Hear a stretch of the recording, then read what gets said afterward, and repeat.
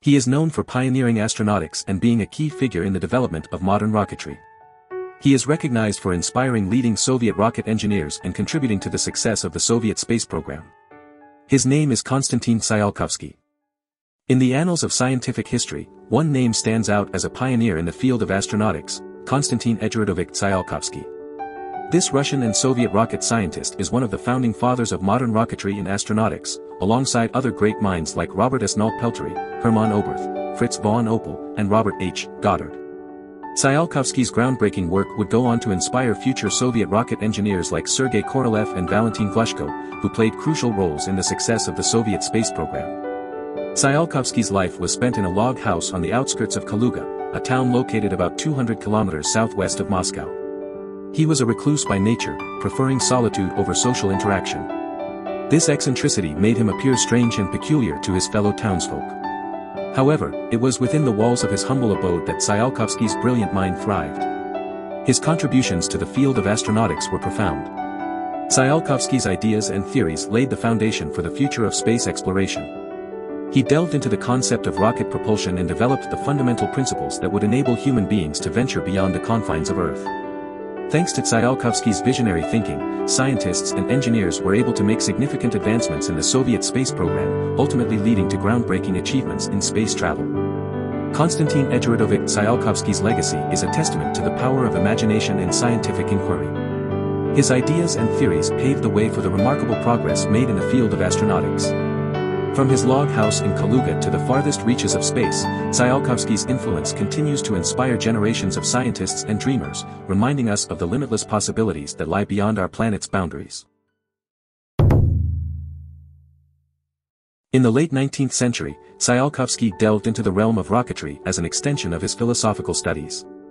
With over 400 works to his name, he became a prolific writer, publishing around 90 pieces on space travel and related topics. Among his contributions were designs for rockets with steering thrusters, multistage boosters, space stations, airlocks for venturing into the vacuum of space, and closed-cycle biological systems to sustain life in space colonies.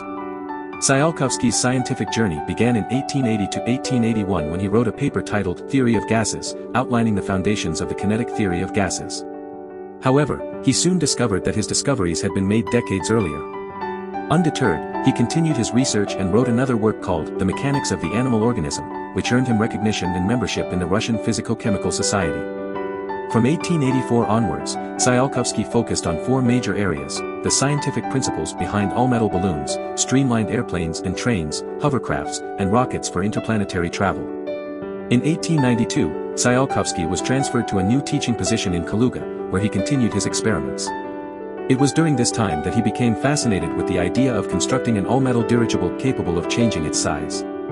He established the first aerodynamics laboratory in Russia in his own apartment and built the country's first wind tunnel in 1897. Despite his groundbreaking work in aerodynamics, Tsiolkovsky received little financial support, and he often had to fund his experiments himself. Tsiolkovsky's enthusiasm for aviation led him to propose the concept of an all-metal dirigible, but his ideas were met with resistance and lack of funding. Undeterred, he ventured into the field of heavier-than-air aircraft in 1892, designing a monoplane that anticipated the future of aviation. However, his research failed to gain recognition or support from the Russian scientific community. Disappointed, Tsiolkovsky shifted his focus away from space and aeronautics during World War I and dedicated his efforts to addressing poverty. Despite these setbacks, Tsiolkovsky's passion for rocketry remained unwavering. He began his systematic study of rocket motion in 1896 and developed a rigorous theory of rocket propulsion, culminating in the formulation of the Tsiolkovsky rocket equation in 1897.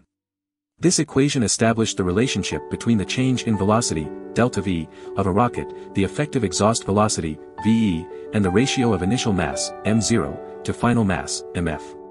Tsiolkovsky's groundbreaking work in rocketry was published in his seminal work Exploration of Outer Space by Means of Rocket Devices, in 1903, where he proposed the idea of rockets being able to navigate space.